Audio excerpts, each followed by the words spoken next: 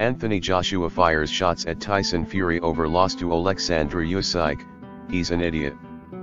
Anthony Joshua has hit out at the way Tyson Fury conducts himself, labeling his fellow British heavyweight a disrespectful idiot. Hello, please click join button to help me get equipments and make more quality videos for you, or just to get me a juice. Thanks already. It was announced on Wednesday, June 26, that Joshua will box compatriot Daniel Dubois at Wembley Stadium in September, challenging the 26-year-old for the IBF heavyweight title. Oleksandr Usyk vacated that belt this week, a month after beating Fury to become undisputed heavyweight champion, the first in 24 years.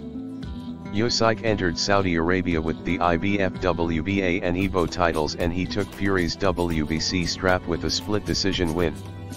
Joshua lost the unified belts to Usyk in 2021 and failed to regain them from the Ukrainian in 2022, losing on points both times.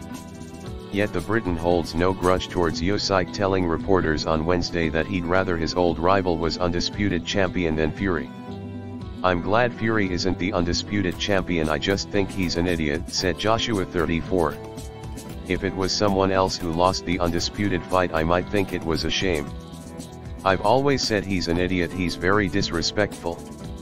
I just feel like he thinks by stepping on other people that makes him feel better. I'm in competition with no one, I'm in my own lane, but he has to step on people to make himself feel good, and that's not good. The way he disrespected Usyk, calling him a little rabbit and a middleweight, it's not good for the sport. If I respect you and you respect me, we can lift this sport up and people think we are two of the most elite fighters in the world. But Fury will step on you and make you look like a guy who's just walked out of the pub and he's not on your level. Then he goes and gets spanked, he deserves it." Usyk stayed unbeaten and took Fury's zero by beating the Gypsy King in May, and the pair are set for a rematch in Riyadh in December. Undisputed status will no longer be on the line, however, as interim IBF champion Dubois was handed the official belt this week after Usyk vacated the regular title. The winner of Joshua vs Dubois is expected to fight the winner of Fury and Usyk's rematch. Dubois was stopped by Usyk in August, but only after dropping the Ukrainian with a controversial low blow, which he maintains was a legal body shot. "Usyk is a good fighter, there is no denying it," Joshua said on Wednesday. "Fury should just give him his flowers and move on. I want Fury to win the rematch in a way.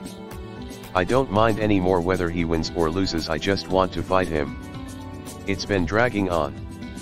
Fury ducks a lot of people, he doesn't fight many people, many top-tier people. He needs to get on with it and come and fight me and stop wasting my time. I don't want to wait until I'm 40, 41, 42 to fight him.